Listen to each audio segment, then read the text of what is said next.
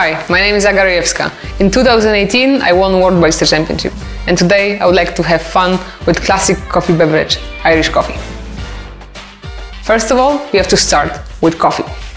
So I'm gonna prepare 200 grams of coffee, and in order to do that I will use 15 grams of freshly ground coffee. Depending on your own preferences, you can use something more fruity from Africa or something more chocolate from, for example, Brazil. I choose to use natural processed coffee because of its strawberry notes and natural sweetness. I'm gonna add 250 ml of water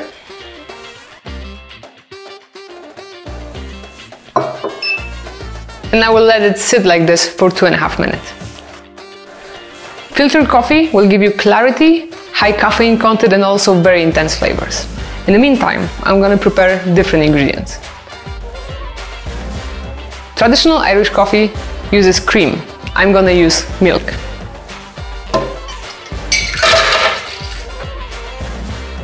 It has to be very cold, so I added 3 ice cubes. And I'm gonna froth it using AirWhip jar.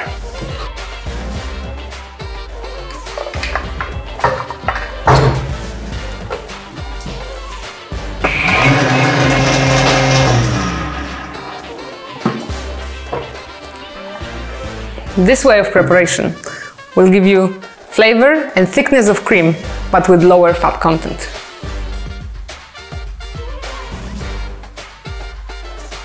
My coffee is ready, so I'm gonna drop it.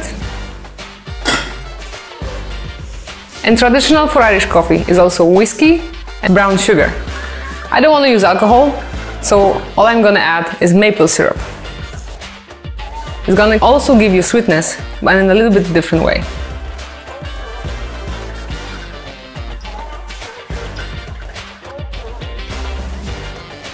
If you brewed too much coffee, please remember to leave at least 1 centimeter of space for our cream.